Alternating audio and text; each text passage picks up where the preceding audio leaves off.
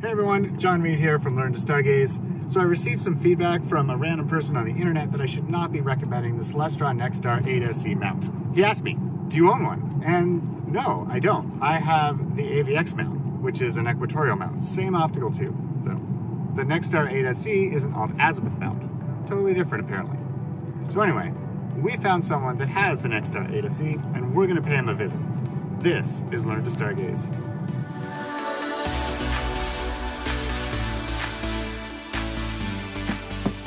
So we're here at Dave's house. Let's see if he's home. Hey John, how's it going? Dave, how you doing? Nice Good to see you. Wait, what's this? You can't buy happiness, but you can buy a telescope, and that's pretty much the same thing. I think we've come to the right house.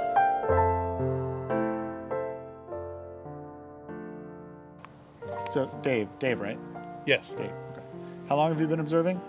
When I was 8 years old, my father took me outside and showed me the constellation Orion, and I've been observing ever since then. So, 2-3 weeks? 60 years? So I saw you in the news lately. Can you tell us why? Why were you in the news? Oh yeah. So the International Astronomical Union named an asteroid after me. What asteroid? Well, it's number 10047. Are we going to be okay? It's in the main belt, and it's a very circular orbit. We're safe. You're sure? Absolutely. Okay. Should we talk about the telescopes now? Yeah, let's do that. Okay. All right, so this is it, the Celestron NexStar 8SE telescope. Now this telescope is a Schmidt-Cassegrain design. You'll see it advertised as SCT. Now this telescope is perfect for observing the moon, the planets, and even deep sky objects. That's why it's one of the most popular telescope designs ever made. So I frequently found this telescope used online for under $1,000. New, this telescope goes for about $1,300 US. That's not exactly an entry-level price point. So Dave, who's this for? If you're looking for a Schmidt-Cassegrain telescope with go-to capability, this or its 6-inch kid brother is not a bad choice. Are you sponsored by Celestron? No, are you? No, I just really like telescopes. Me too. So hypothetically, could this telescope be used to see your asteroid coming? No, I think it would be very difficult to see my asteroid visually. So it'll hit us first before we even know. It's never going to hit us, John. All right. So we're outside. It's nighttime, as you can see, and we're going to learn how to use this telescope. Are you ready? I'm ready. So Dave, this telescope is powered. Can you tell us how would you recommend we power this telescope? Well, it does come with a battery holder for 8 AA batteries, but I don't recommend that. So you recommend we should get an external power supply for this telescope? That's right, and they come in many brands. It's up to you which one you get. So we're about to turn it on and align the telescope to the sky. What's the first thing we need to do? Well, actually, I recommend that you level the telescope, but if you have a little bubble level, it just makes everything go better from here on in. Can I use my phone? My phone has a level. If you have an app in your phone, that's close enough. Awesome. So is there anything I need to do? Do I need to have it in sort of a home position? Does the telescope need to be pointed north? No, not at all. It's going to be very easy to align this telescope if you can see the stars. So the first thing we need to do is just turn it on? Yes. Just turn it on. All right, let's do it. So Dave, I did some math. Now we're in trouble. Your asteroid is like 5 kilometers wide, right? Yep. And there's iron there? I'm looking into the mineral rights. So based on the density of your asteroid, there's like 200 trillion kilograms of iron. I can't imagine it. Well, based on my calculations, you could construct 4 million replicas of the Titanic. What are you going to do with all those ships?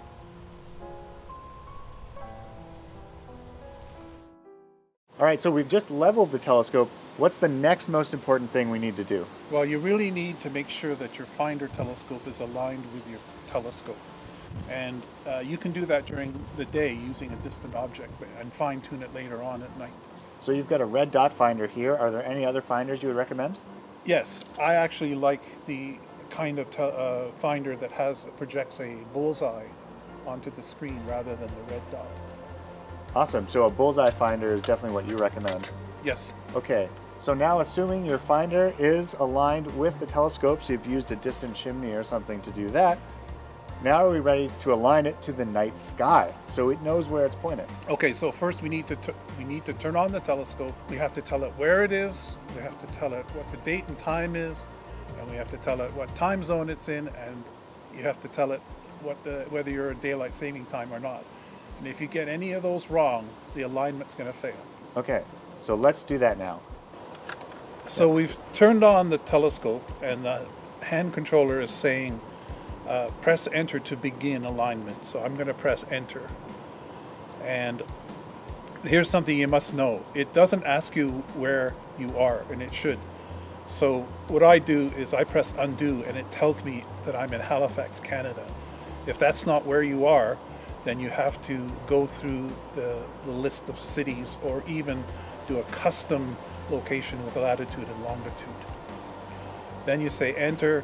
It's asking you for the time, hours, minutes, and seconds, and you just type that in with the number keys. You enter that. It asks you if you're a standard time or a daylight saving time. You choose that with the up-down button and enter that, and then it's asking you what time zone you're in. Now here's the trick. I told it I'm in Halifax, but it thinks I'm in the Eastern USA time zone, which is not right. So I need to change that to zone -4 hours. Now it wants to know the month, day, and year, and you enter those with the number keys. And now it's saying it's ready to SkyAlign. So now it wants me to center 3 objects in the night sky, bright objects, and you don't have to know what they are. So you just pick one. Let's say it's Jupiter, and then I just use the arrow keys to move. Oh, the telescope's moving. So you don't need to know it's Jupiter. No. But you just see a bright thing in the sky. That's right. And so point this it is at where it. you use your finder. You use your finder to center Jupiter as best you can, and then you press align, and you center the object in the eyepiece with the same arrow buttons, but they move much slower because it's a magnified view.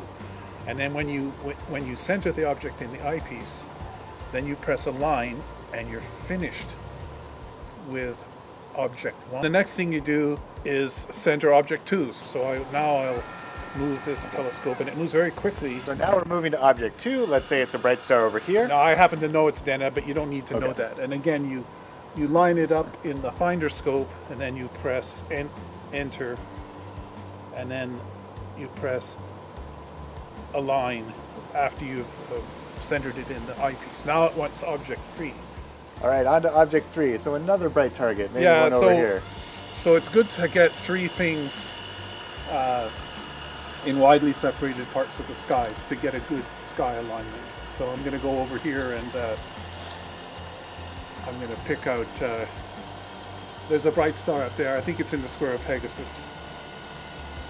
And again, I'm going to center it in the finder, and then enter, and then I center it in the eyepiece, and I press align, and I'm waiting. So assuming these were 3 real bright objects, it would say align success. Yes. And you would be good to go and find your first target. Absolutely correct. It has come back and said its alignment is perfect. Now you can go ahead and look at a planet or a Messier object or an NGC object or a star or whatever is in the list here. All right, so say we want to go to the moon. How do we do that? Well, you hit planet, believe it or not. You hit planet, and then you cycle the up-down buttons until it goes through all the planets. When you find moon, then you just enter it, and then it will automatically slew to the moon. Fantastic. So now that we're done observing the moon and planets, we want to get on to deep sky objects. Do you have any tips and tricks for viewing some of the dimmer targets in the night sky? Well, obviously you're going to see more if you go to a dark sky site where there's no light pollution. But having said that, even from the backyard here with this telescope, it has enough light gathering power that you can pick out some of the brighter deep sky objects. For instance, the Orion Nebula. There's a few bright star clusters like the Pleiades and the Beehive in Cancer. and even 1 or 2 planetary nebula. So you can view M57, for example, the Ring Nebula, and maybe even the dumbbell M27. So now's a great time to mention my latest book, 110 Things to See with a Telescope, based on a 200-year-old stargazing list from the French comet hunter Charles Messier. This book is organized by season, so there's always something to see in your backyard telescope. And if you observe all the objects in this book, you can apply for a certificate and pin from the Royal Astronomical Society of Canada. And I helped edit it. Alternatively, if you're in the United States and you observe 70 of the targets listed in this book, you can also apply for a certificate there. So John, why do the Americans only have to see 70 targets to get their certificate? Well, I don't want to speculate, but the details are all listed in the back of this book. So definitely check out 110 Things to See with a Telescope.